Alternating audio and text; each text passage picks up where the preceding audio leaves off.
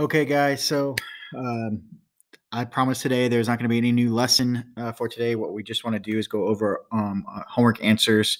I meant to record this earlier with our class, and I forgot. So now I'm doing it now for you guys at home.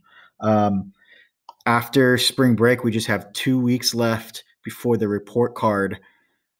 So we have the week after spring break, and then the week after that, which is a short 4-day week because of Good Friday at the end of that week, and then that's closing out the report card. We actually only have one major grade right now, which is the last test, and so we need to squeeze in two more major grades. When we've gone through the majority of the stuff for this unit, even though we got a little bit behind, we were able to kind of catch up a little bit. However, we'll when we get back from spring break, we will do one new thing at the beginning of the week, and then you guys are going to work on a project for the rest of the week, start studying for your test, and then the following week, right before Good Friday, you will take your test. That's the last major grade. So you'll have two more major grades right after spring break in those 2 weeks. Today, not a new lesson. However, there is a quiz for you guys to take. So before you do that, make sure you've turned in all of your homework 6.1 through 6.4. Today, 6.1, you guys was a follow along with the Nearpod that was back a couple weeks ago. So what I wanted to do was go over 6.2. And if you guys have any questions about this stuff, you're going to have to email me, especially if you're not logging into the Zoom individually or live during that class. 6.2, I'm not going to go over a question. However, you have some vocabulary stuff that you guys can look up. The next part of this 6.2 homework had you guys use this interactive histogram. And the big thing I wanted you guys to see with this and answer these questions was what happens when you increase the bin size of a histogram. Bin size is the width of each of these bars. And on this interactive one, it's actually called interval size, but it's the same thing. But it's notice what's happening to the y-axis here, the numbers here, as we increase the size of the bin size. There's less bars in the histogram because there's more data within each histogram. There's all these numbers are going up, so there's more data, and it's also a lot harder to see the distribution. You can't really see the shape of the histogram anymore. When you make it smaller, then there's less data in each one, which means that there are going to be more bars. And so that's the first idea of this first half of 6.2. Follow through, answer those questions. There's some questions here just testing you out and describing the distribution and making sure you talk about the center and usual features. There's some gaps in here. Shape, there's a skew to the right. And, spread, what's a measure of spread here, the range. The last part was what I really wanted to go over, and you guys can pause this video, pull up your 6.2 homework, check your answers even if you submitted this. This last part is having you do a little case study about a manufacturer or basically a potato chip company who's claiming that each bag is supposed to be 28.3 grams. How many of you have ever had a bag of chips and it's like filled with half air and you're like pissed off because it's not as heavy as it should be? So somebody's testing that. They're testing this claim that, hey, 28.3 grams is what's written on the bag. This is what it should be. So they took 25 bags. They got the weight. They weighed every single bag, and you use the website to create this histogram. Follow this step by step. You're going to have to do this on your project when you get back, so make sure you're familiar with how to follow these steps. It's literally right here with you guys. It also tells you the mean and the standard deviation of the data when you type it in. So you're typing each of these numbers individually into this website. And what happens when you did that? Well, here's the histogram, skew to the right. And the mean for those 25 bags is only 25.16 grams. That's less than what they're claiming. So what's the problem here for the manufacturer? The manufacturer could get sued. It's false advertising. They might lose customers. There's a lot of problems in this particular scenario because, hey, the average is 3 grams less than what it's supposed to be. You can see that the standard deviation was 1.46 grams. So that means that all 25 bags, they were all within, on average, 1.46 grams away from this mean, from this average. So they're not very far spread out. You can see the lowest over here is about 23, the highest up to 29, 28, 29. So not very far spread out. So what does the manufacturer do? Well, they put in new measures to ensure that their bags are the proper weight, and then they take a new sample. So here's a new sample, 25 bags. You follow the same steps We create a new histogram with these 25 bags here, and this is what the histogram looks like. Looks a lot better than the original one. Why? Well, it's symmetrical. It's most of the stuff is right here in the middle, which is great. And actually, look at the mean. The mean was 28.32 grams, almost exactly what it's supposed to be, which is great. But there's still a problem. The standard deviation went up.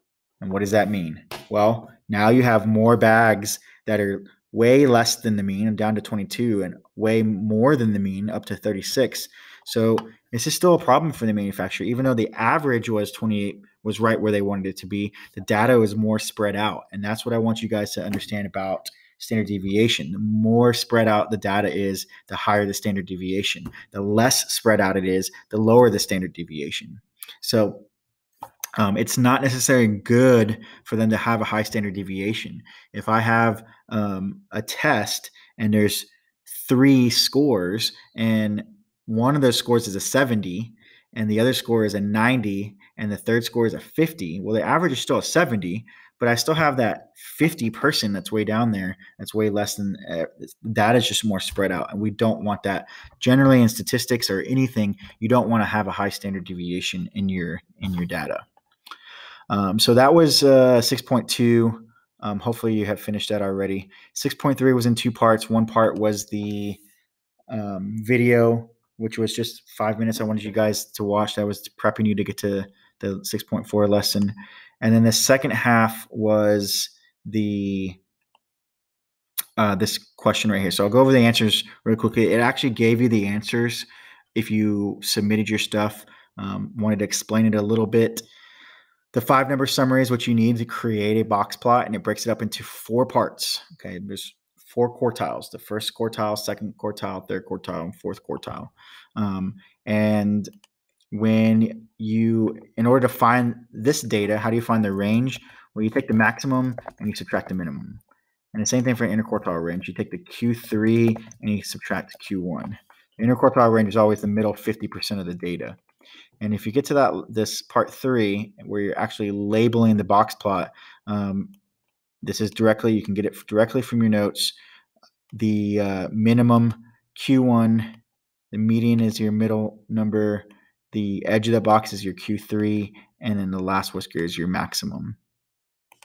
And what this does is breaks up your data into quartiles. So 25% of your data falls within this first whisker. Another 25% falls in the first part of the box before the median. Another 25% falls in the second part of the box after the median. And then the final 25% falls in that last whisker. And you may be confusing yourself like, hey, these are not even the same size. How are they even the same percentage? Well, you got to remember it's a percentage. The percentage of how much of your data falls in that range. So this 25% is just more spread out than this 25%. That's all that means. The middle 50, this is all 50%, 25 plus 25. So this is your middle 50% of the data. And then we also know, of course, the median cuts it in half. So we have 50% below the median, and then 50% of our data is above the median. Let's see, how do I clear all that? There we go.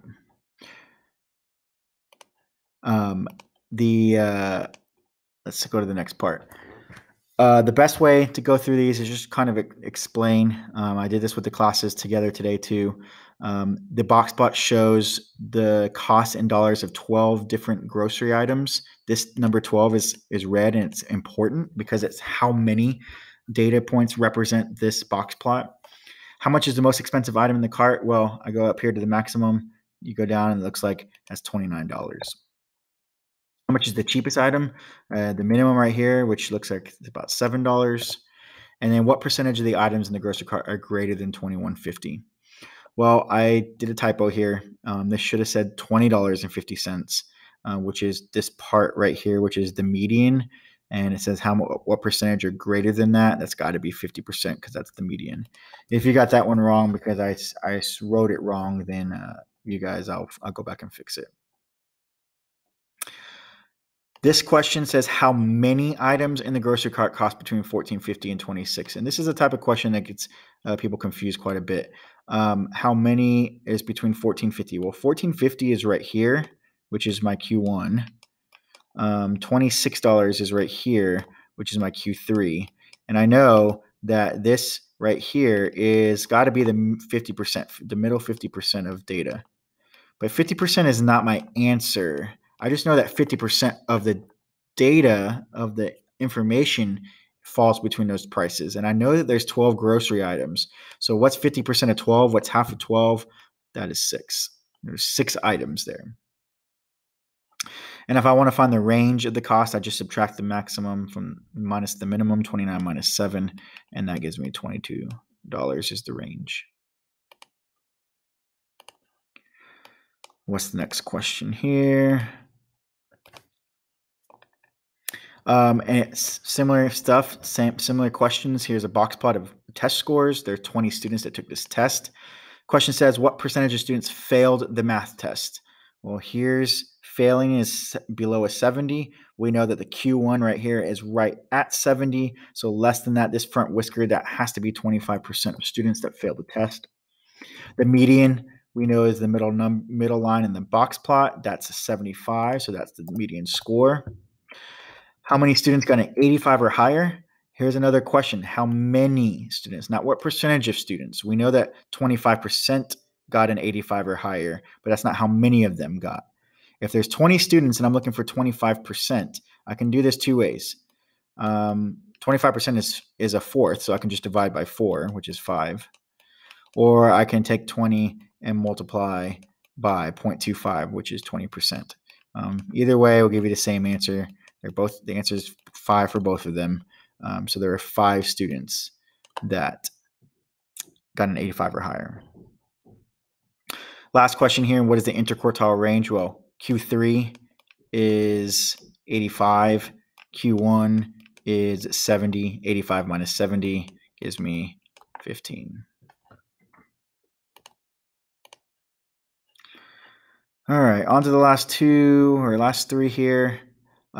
This question, doing similar stuff. You just got to be really careful when you are looking at these numbers here. We can see that it jumps 6 points from here to here. So that means every one hash mark in between is another 3 spaces. So like this would be 155. This would be 161 right here, and so on. So you just got to be careful when you're doing that. It says the middle 50% of boys. So the middle 50% is from here to here. This number right here is up by 3 from here, so it'd be 179. And then this right here is kind of hard to see. If this is 182, this is 185. So this is about 186 or 187. And I can see that 186 is the only option there. So that's that answer there. The tallest 25% of girls are between, tallest 25% is this whisker right here. That's between 170. And then if I go down here, that's this hash mark, and that's looks like it's 191. Next question. Let me clear that out. Compare the shape of the 2 distributions. So the girls, definitely not symmetrical. This is skewed to the right because there's a long whisker here, definitely skewed to the right, long tail on this side. And the boys is mostly symmetrical. You can say there's a very slight skew to the left, and that's only because this median is not really in the middle of the box. If the median was in the middle of the box, it would be perfectly symmetrical pretty much.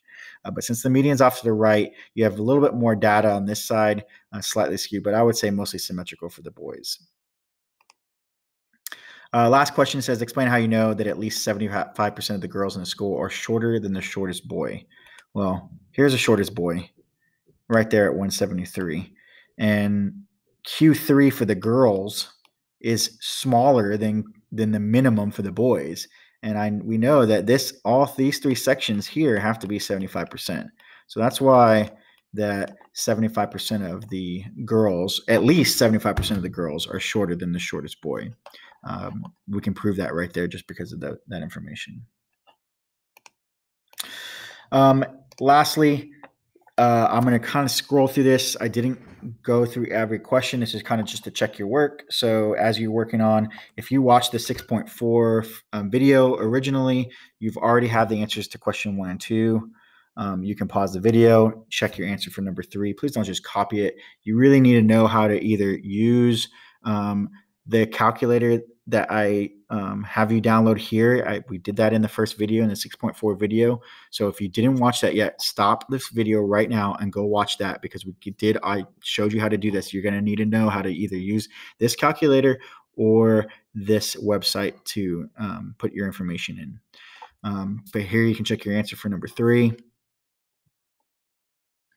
We did page 2 in the original 6.4 video. So again, if you have not watched that video, go through it with this information to get this answers for this page and show you how to do everything. It'll show you how to do all this stuff, and then you'll know how to do page 3 and 4. You can pause the video here, check your answer for page 3. Please don't just copy it. Please try it on your own and then check your answers. And then you can again pause the video and check your answer for page 4. You had to find the data for the 1990 first, and then the 1995 data in this Billboard charts. There was no outliers for the 1990 data. There was an outlier for the 1995 data, and you were supposed to draw both box plots right on top of each other next to the correct year. Since you can pause the video, I'm not going to wait. That's it. If you guys have any questions, get this stuff turned in, and then you will take a quiz. The quiz is locked and loaded already at the bottom of the Unit 6 folder. It is a Google form quiz, just like last time. When you click on it, it'll open it up. Make sure you're please logged into your school Gmail account to take it.